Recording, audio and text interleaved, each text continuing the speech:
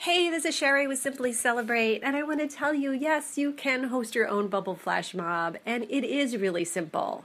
You know, you could do whatever scale you want. As you can see in these videos here that we did kind of a large-scale urban event, but you could do something as simple as buying, 3 little containers of bubbles, grabbing a friend or two, going to your local park or children's playground or grocery store, and just at a certain time, just start blowing bubbles. If you want to take it a little bit further, maybe buy an extra dozen containers of bottles, go somewhere where, especially where there's going to be children, and hand them out to people.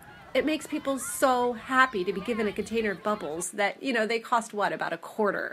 So you can also go online and research, just Google how to make really big bubbles, and you will see tons of YouTube videos. Amazon sells the wands and the bubble solution so that if you want to try that out, see what that's like. That does, as you can see from the photos, it makes it a little bit more magical to have those great big bubbles. But the tiny bubbles are actually just as fun, especially because you're bringing the element of surprise. You're bringing this magic to people.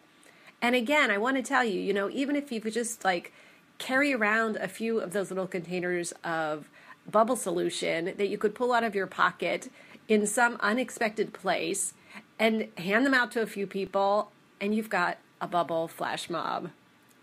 Listen, it's so important. Life is fleeting, and we just don't know how much time we have. We don't know how much time anyone else has. Let's make it magical for one another. Make moments into gifts. Have a bubble flash mob.